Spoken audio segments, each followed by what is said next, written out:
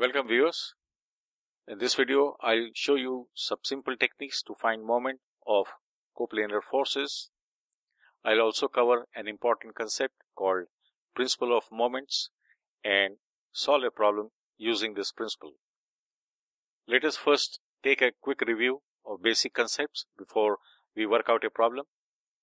A force acting on a rigid body has a tendency to cause not only translation motion of the body but also rotational motion. And therefore, the moment of a force or torque is a measure of its tendency to cause the body to rotate about a specific point or axis.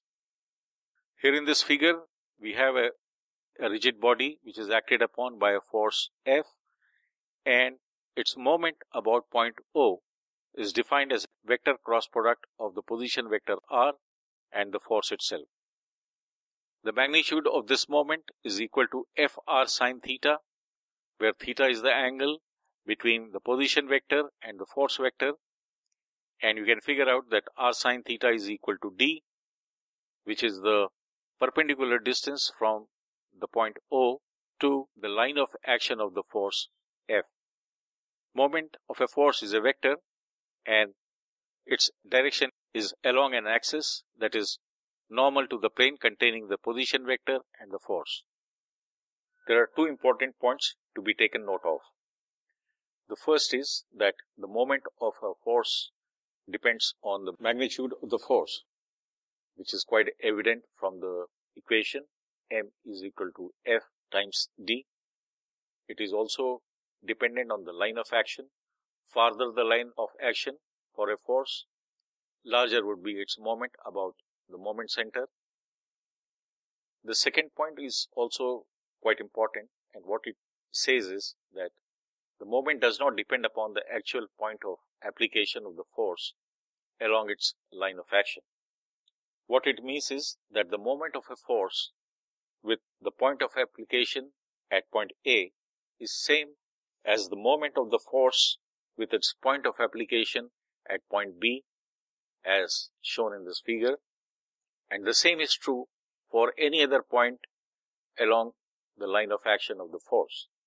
This is so because for each of the points along the line of action, the perpendicular distance from point O to the line of action of the force remains the same, and therefore, irrespective of the point of application of the force along the action line of the force, the moment about point O would remain unchanged, and therefore the rotational effect of the force would remain unchanged.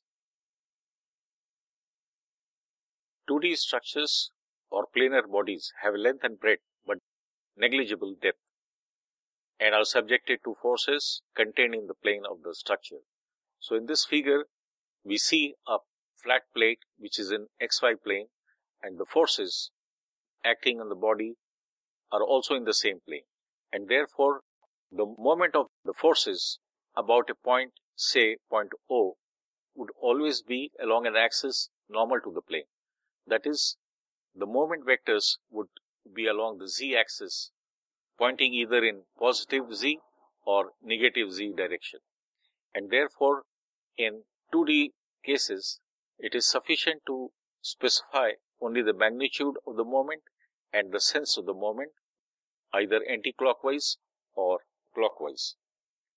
For example, if in this figure, if the force F is of 10 newtons magnitude and the perpendicular distance from point O to the line of action of the force is 1 meter, then the magnitude of the moment is Fd, that is 10 Newton meters.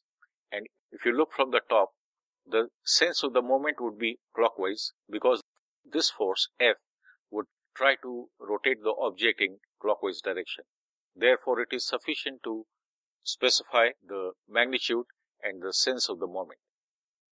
When we have to add several moments which are along the same axis, we have to assign positive or negative signs to the moments depending on whether they are in anti-clockwise direction or clockwise direction, and the convention is to assign a positive sign to anti-clockwise moment and negative sign to clockwise moment.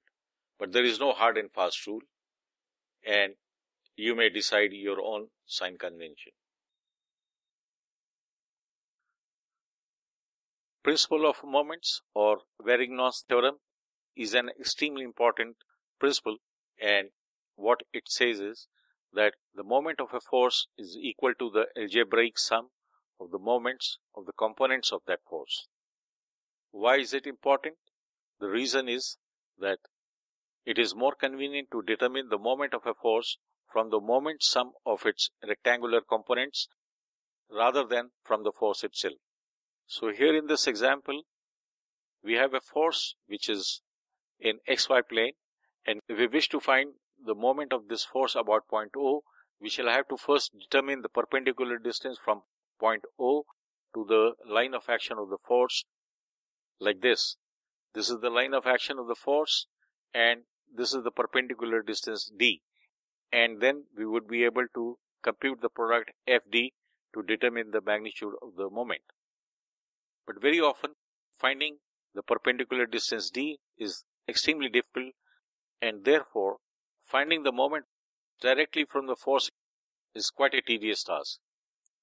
However, it is easier to compute the moment of the force F from its components.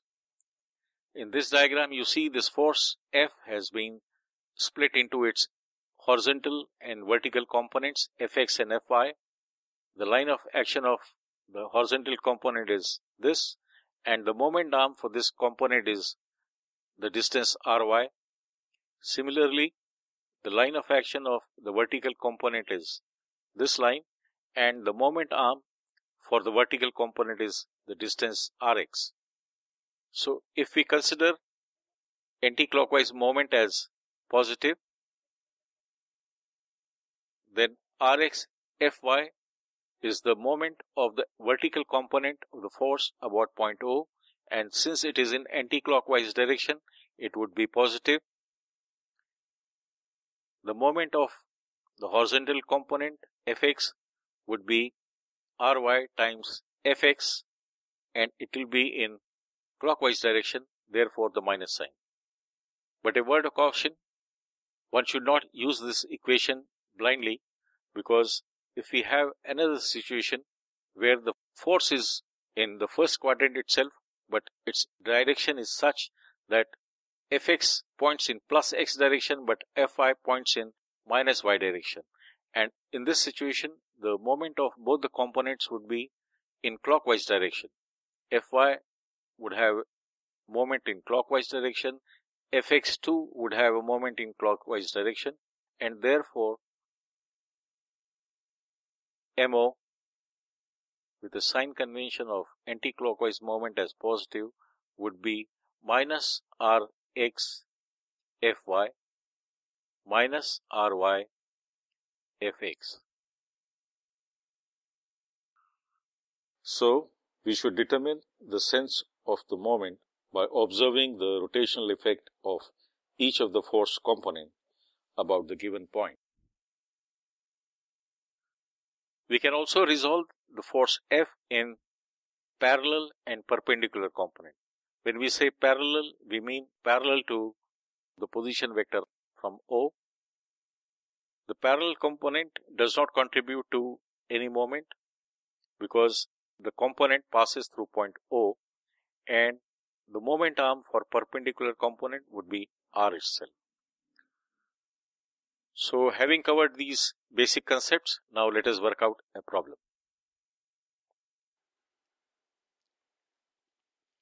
In this problem, we have to find moment of the force F of magnitude 450 Newton about points A, B, C and D.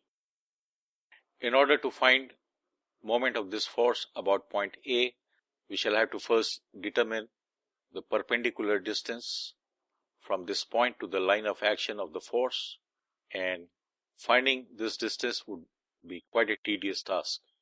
A similar exercise will have to be done for other points too, and therefore it appears that finding the moment directly from the force would be quite a tedious task. Instead, determining it from its components would be a better method. So we shall first determine the horizontal and vertical components of this force, and in order to do so, we shall have to first find out the slope of the force. From the grid we can see that the distance QO is 3 meters and PO is 4 meters.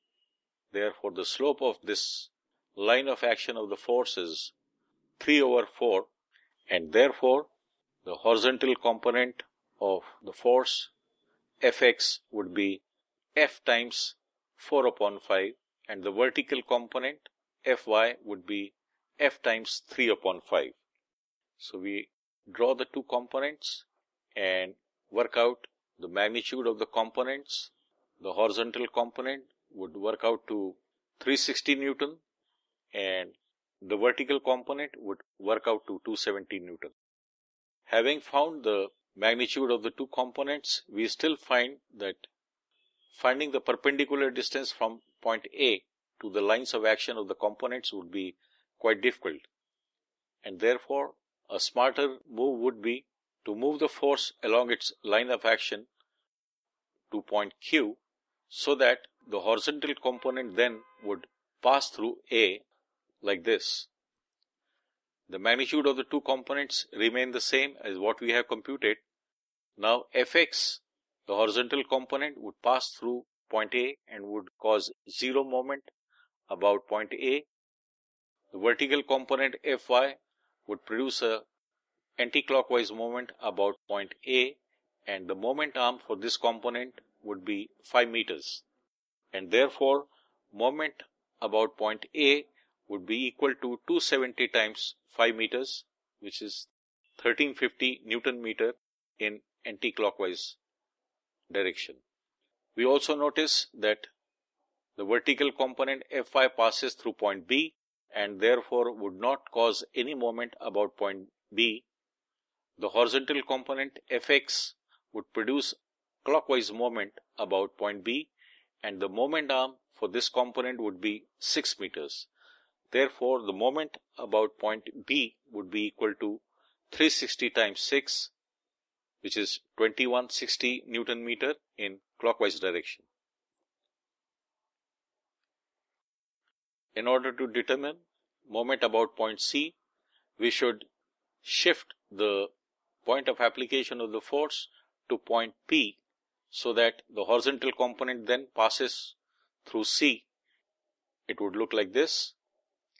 Fx will cause no moment about point C, and Fy, the vertical component, would have a clockwise moment about point C, and the moment arm would be 5 meters. Therefore, the magnitude of the moment about point C would be equal to 270 times 5, that is 1350 Newton meter in clockwise direction.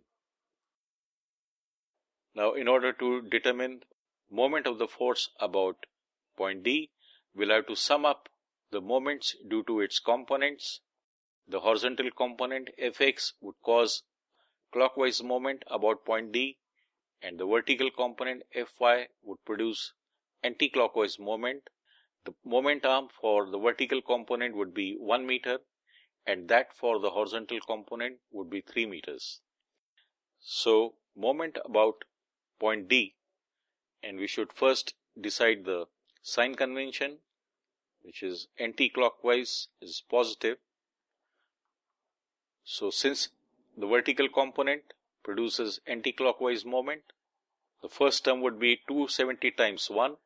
The horizontal component produces clockwise moment, and the moment arm for that component is 3 meters. Therefore, we have the term minus 360 times 3, and this will work out to minus 810 Newton meter, which is same as 810 Newton meter in clockwise direction. These are the 4 moments of the force F about points A, B, C, and D. And what we learned from this exercise is that it is much easier to find moment of a force from its components by carrying out algebraic sum of the moments of its components rather than directly from the force itself. So that's it. Thank you for watching, and see you in the next video.